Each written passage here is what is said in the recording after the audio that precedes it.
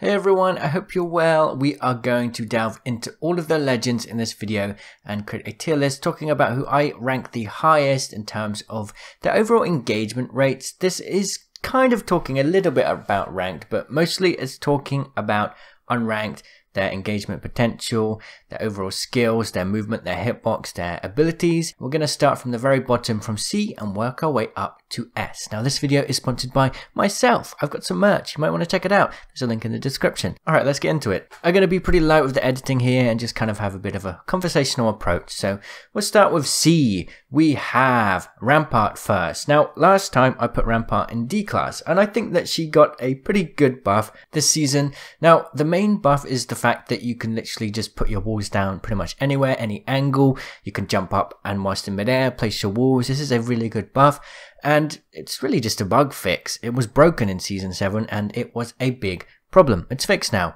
Her walls also have 45 health, but it doesn't really feel like that much. Honestly, I think they could buff it more. Her turret now has more range on it in terms of how much you can rotate it. A nice change, and I am seeing myself doing pretty well with the turret, especially late game to either farm damage to get my Evo shield up, or when the ring's coming in and we're playing ranked. It's worked out pretty well for me. I would say that she still needs a lot of buffs. The thing is that most of her kit really relies around her tactical.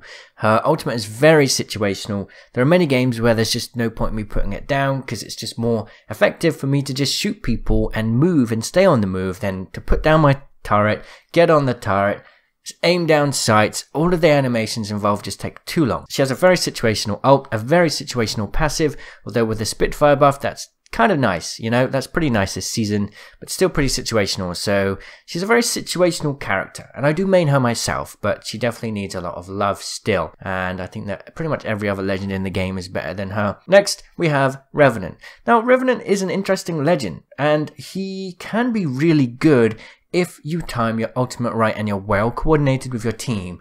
But besides that, he's just really situational as well. He has that one ult push which can be really good. It really can. Revenant could, with enough buffs, be S tier without a doubt, and he could dominate the meta. And maybe like season 5, I think he almost did dominate the meta for a bit, but was kind of just shunned away to the side. We don't really see him competitive that much anymore. But the main thing is his own solo capabilities aren't that great. I mean, his tactical is okay, you can silence people, pretty useful, not gonna lie, but to me the passive is pretty useless. He's very big, he deserves fortified in my opinion, and overall I just feel like his kit fails to provide enough utility to him and also enough utility to his team when you're not coordinating with your team. Like if you're in a free stack, you're coordinating, you're in Discord or whatever, then it's easier to do that with Revenant, but you know, even then you need good timing and coordination with your actual squad mates. So Revenant's really good if you have the coordination to do it. So I think he needs some more love on a personal level to be pushed up. Now, next we have Mirage. And I will say the Mirage footstep buff, where his decoys here make footstep noises, was actually a huge improvement. It's actually really easy to get bamboozled now. And I think that he is actually a pretty decent legend. And if you mained Mirage, you could do really well with him. Not only does he go invisible when you heal, revive your teammates or respawn them, but he also can use his ult, completely fool people.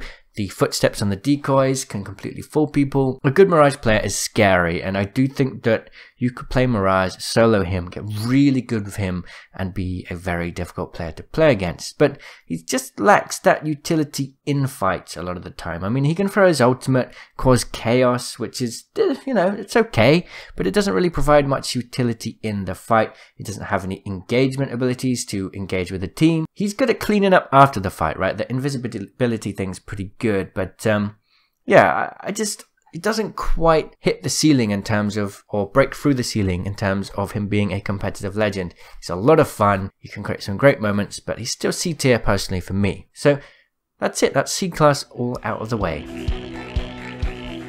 Next we have B class. Up first we have Bangalore. B for Bangalore, right? I would rank Bangalore higher. I think that she is a really good solid legend. She's actually really great. I think her ultimate has really great positioning power. If you stun someone with her ultimate rockets, they slow people for a long time. Their vision is blurred. The smokes are really useful as well. Her passive is incredible in close range engagements or just disengaging too. She has a really good kit, and I think that's why she hasn't been buffed for such a long time, because, well, she just has a well-rounded kit that's really good. So why have I put her in B class? Well, the thing is, while she does have a really good kit, pretty much every legend in A and S tier are just that much better in terms of either what they provide to themselves as like a selfish ability, or what they provide to the team, or in most cases, what they do for both themselves and their team. Bangalore is really great, honestly, but she doesn't quite compete with other legends like Horizon, Wraith, Gibraltar, Caustic, Lifeline for their overall team player utility and the way their abilities kind of really pivot a fight. So that's why Bangalore is B. And that's kind of the same reason why Loba is B. Loba can have a really good power spike at the early game because you can put down your ult, get the gear you need, and you're good to go straight into battle. And this ult will constantly provide you with ammo and items all through the game, which is really great. It's actually a really helpful ability.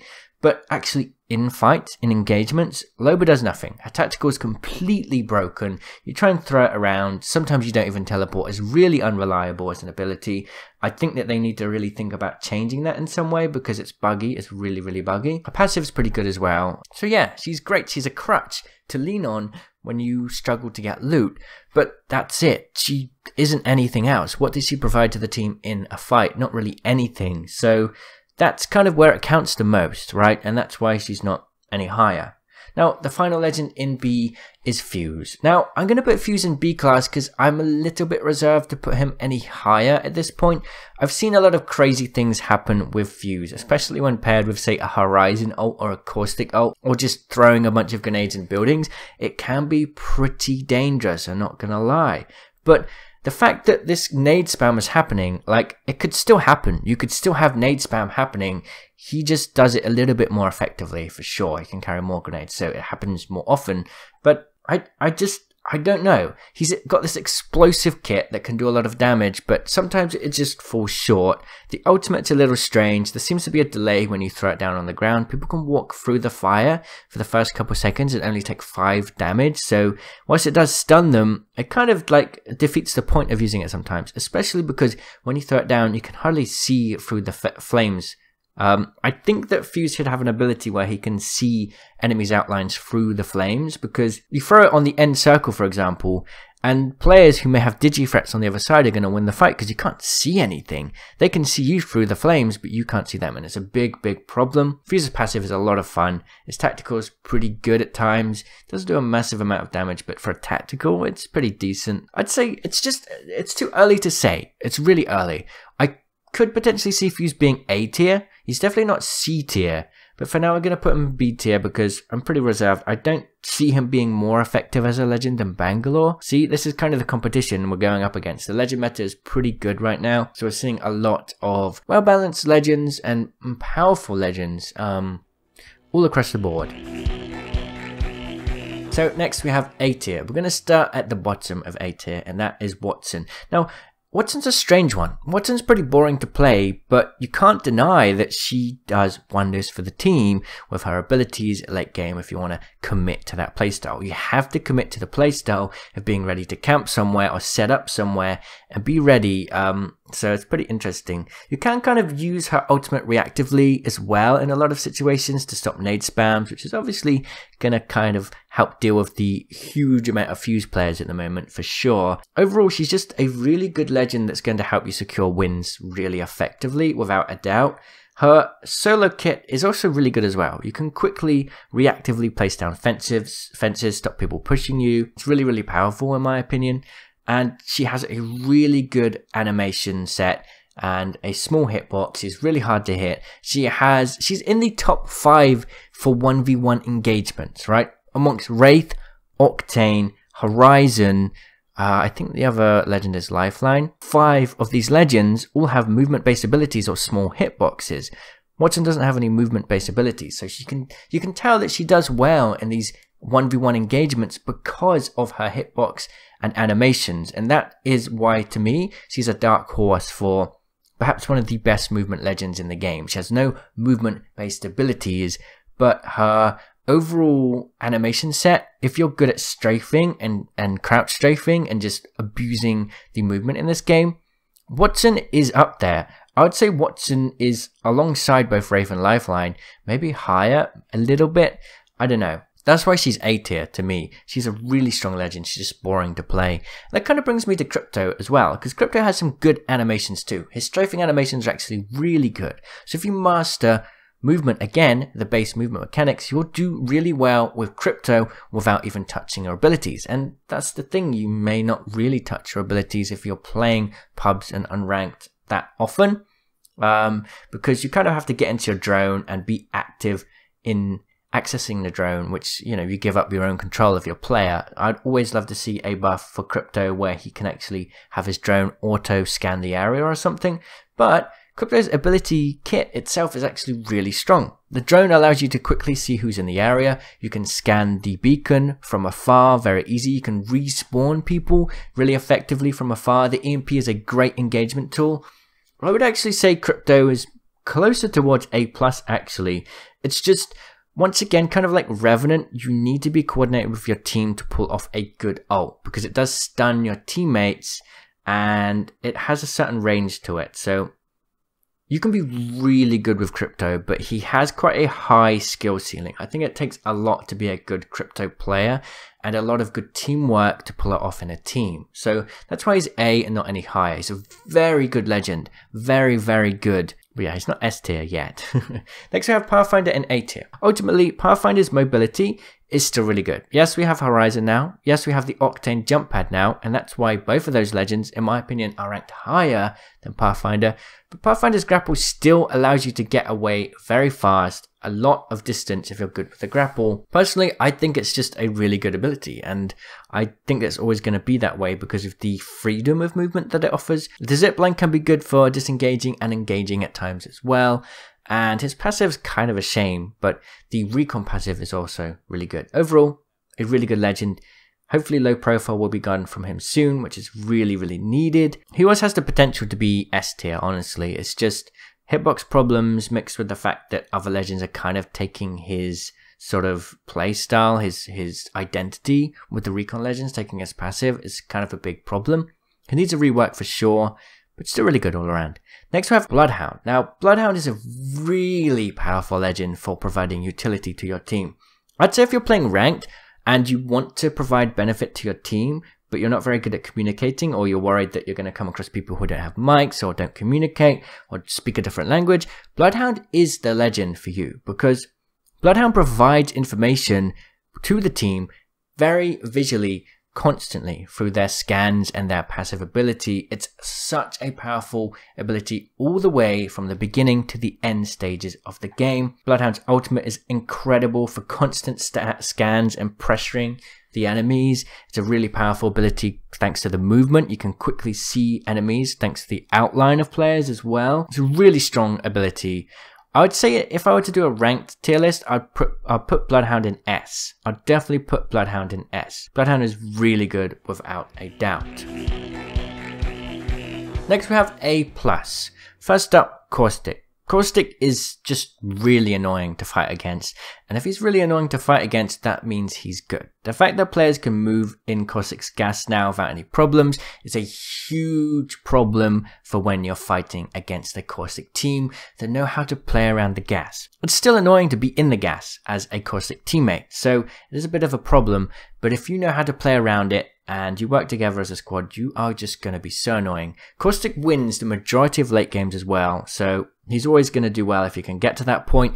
Out in the open, he's kind of caught out a bit, but you know, with some good core movement mechanics and good positioning, it's not such a problem. Caustic's ultimate is so frustrating to play against. His gas traps have been nerfed a little bit so you can shoot them whilst they're deploying, but overall, he's still really strong in my opinion. He's still such a bully when you just constantly put pressure on people with the gas. I think he's A+ tier. There are some areas where he kind of falls flat because he is big and he doesn't have mobility, but I think the power that his abilities have are so strong that it really does make him A+.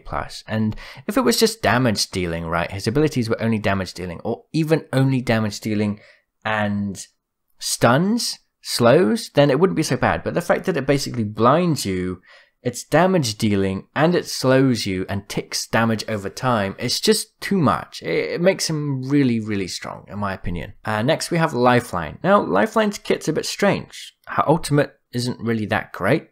Her passive is incredible though. Her passive is incredible, and everything relies around her passive. You can literally win fights with her passive constantly. You're going to be able to constantly get your team up, play around the shield, get your team up in situations that you should never be allowed to do, and it's going to win your team fights. It's going to win your team games. It's going to keep you alive, especially in rank. This is more important, but overall, if you have a bad teammate, you literally can use that to your advantage by just constantly tapping the shield and playing around it like you're playing around a Gibby dome. It's incredibly strong, and I think that they're going to shift some of that power away from her passive and put it into her other abilities in the future. We may see a significant drop in her rating, in my opinion. So for now, she's really strong because she's just annoying to play against, you know? You know how it is when you shoot down a team and then the lifeline just reses them all and you're like, well, there's my RP gone, there's my kills gone, I'm not going to get them anymore, and that team's going to be up and in my face any second. So really, really strong legend. Now, A+ is Octane. Octane jumped from C tier to A+. Now, how did he jump up so high? Well, with his boosted jump pad, of course. The distance that you can get and the speed you can get when you slide over the jump pad is incredible now. It's a really powerful disengage tool, repositioning tool that Octane needed from the beginning. He was also always such a solo focused legend. Players would play aggressive with him, but now you can use it to reposition very effectively, very freely, get out of situations, and that's what he needed from the beginning. The increased height on it when you just walk over it's really great as well. Pair that with the tactical, which also starts to get your health healed faster now thanks to the improved passive back in like season 6, I think. Octane's a really good legend. He's a really good repositioning legend without a doubt, and I think that we're going to see a lot more Octanes in high level play. I really do. Now we have S tier. First up is Gibraltar. Well, firstly, he's a tank. He's just a tank. He's a massive tank, and it's so hard to fight against him when you 1v1 him. His 1v1s are going to be so great because, well, he has more health. If you're a good Gibby, you are going to dominate people. He's big, but you have to use that cover around you to really put him to his full potential. I've also noticed that there's a bit more long range fighting going on, and once again, Gibby basically gets free peeks because of his gun shield long range, so really goes in his favor. You can also reposition very well out in the open. You throw your dome between where you are and the position you want to go. You have free cover, really, really powerful kit. It's kind of a free revive at times as well. Long range it is. It's not as good as Lifeline's revive, but still really good. Overall, Gibby just has too much to offer. I haven't even talked about his ultimate yet. Gibraltar's ultimate is also really powerful, especially late game. The amount of pressure it provides, which allows you to reposition or push up on a squad or just deal damage on players who are trying to heal or escape, is really amazing. Just everything about Gibraltar is really great. He is big, but you can learn to play around that. Of course, you have the gun shield to kind of negate that a little bit. Now next we have Wraith. Wraith is still S tier. Now she had a big nerf with her hitbox and it's definitely made a big impact, but ultimately her abilities are still really great. She has a free repositioning tool where she's invincible and you can move really fast whilst using it. Her ultimate is also a free invincible repositioning tool for your whole team. Yes, it has reduced distance now, much more reduced distance than in the past, but the fact that you can move somewhere without being shot is incredible. It's always going to be the way where we're going to see Wraiths on high level teams because it's her kit. It's not just the fact that she's really small and can win 1v1 so well because she's so small.